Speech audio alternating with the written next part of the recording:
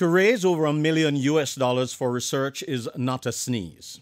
In fact, it took several attempts to get the award, which reflects the high priority of emerging and chronic viral infections in Jamaica and the Caribbean region.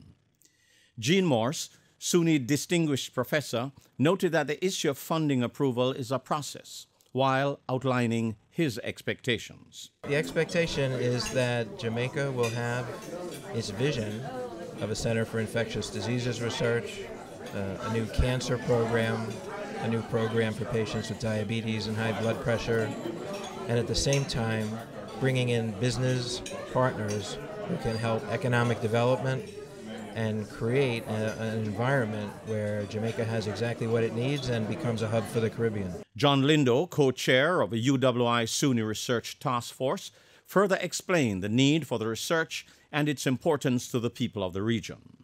So we can expect another wave of either dengue, possibly chikungunya, once we have enough persons in the population that are susceptible to this disease.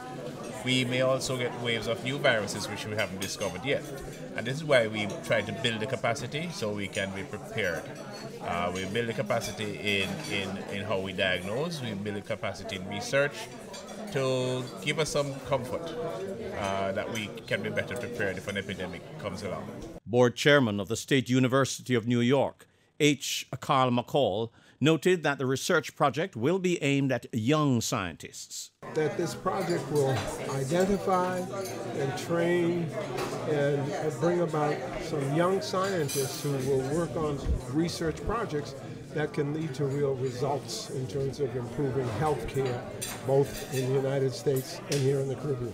The Suny chairman also reacted to the challenge of getting the over $1 million to set up the research in global diseases. We had a very good proposition. The funding sources, not immediately, but the more we worked on it, the more we made the case, they really found it attractive. And the good thing about funding from the National Institute of Health is if you get support from them, other funding sources know you're pretty good, you see? So we think there will now be additional funding from both private and public sources. Michael Sharp, Frontline News.